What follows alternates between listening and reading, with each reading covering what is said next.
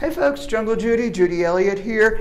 How in the world do you get plants like this that are in small containers ready to be in the garden? What I want you to do is don't pull on their stem, hold their stem at the bottom, squeeze the container, make sure that soil is moist.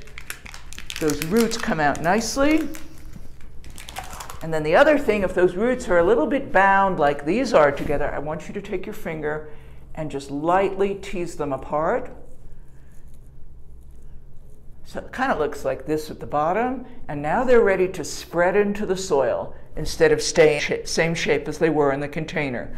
Tease the roots apart, hold them by the root, don't hold them by the stem.